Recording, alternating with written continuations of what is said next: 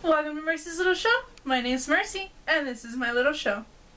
Today I will be reviewing Spawn 250 from Image. It's written by Todd McFarlane, and the art is by Szymon Kudranski. I will put a picture right here so you can read it. The reason why I bought this book is because I read an interview with Todd McFarlane talking about how this is a really good jumping on point. Excuse me. Well, the interviewer asked him, why doesn't he start back at number 1? Well, he said that he doesn't feel the need to renumber them, and because the history is still there, it's just a continue of a story. So I really respect him for it, and I wanted to show my support. So I had to see if it was a really good jumping on point. The story begins telling you what's been going on. And what I think is brilliant is that they use the newscasting to tell you what's going on. The first part of the story is all exposition. But the way that it is done, it feels natural. By the time that we meet up with our main character, Spawn, you're pretty much caught up with what's going on. The Spawn in this book is not the Spawn that I know. The Spawn that I know is from the movies. But the Spawn in the book, his name is Jim Downing. This book does a really good job explaining everything to you. But the only thing that it doesn't explain more about is Jim Downing. But, it works, because to most of the characters, he's a mystery. Even though I don't know much about him, the way that this book is written made you care for him.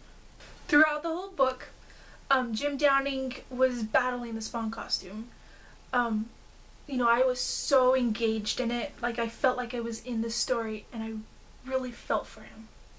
The last thing that I want to do is give spoilers. But I will let you know that there are a couple of things that happen at the end that when I read it, I got emotional. Over the last year or so of me reading comics and learning more about comics, I've heard a lot of people say that Todd McFarlane isn't a good writer. Now, I can only base it off of this book only, but me personally, I, don't agree, because this book is really great. It sounds stupid every time I say it, but I don't like wordy books.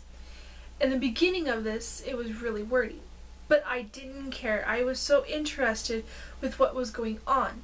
This book had me captivated from the beginning to the end.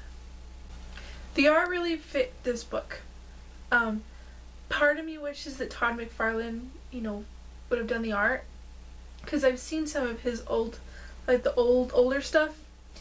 But it was really great. Some of the background in here had a lot of detail, but it was really great. The story was great. The art was pretty dang good. The price was $5.99, but I think it was worth it.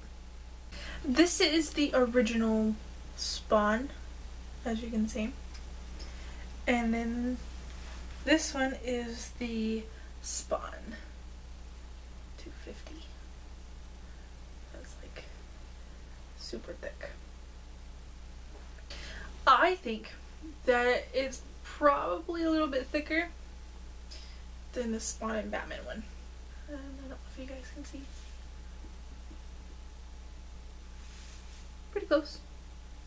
Not only is this a thick book, but the story, begins, right behind the cover. It goes all the way, all the way to the back, except for 2 pages. And those 2 pages are fan art and then people who are talking about Spawn. When I bought this book, I never thought whether or not I would pick up the next issue. But I just like the idea of not renumbering it.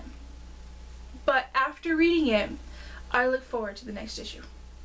If you're interested in reading Spawn, or you know, you've read them back in the day excuse me, and dropped them and then thought about picking them back up, I recommend this. You know, I really enjoyed it. If you guys did like this video, please give a like up and subscribe. You can also follow me on Twitter at Mercy's Little Show, no W. I love you guys. I really do.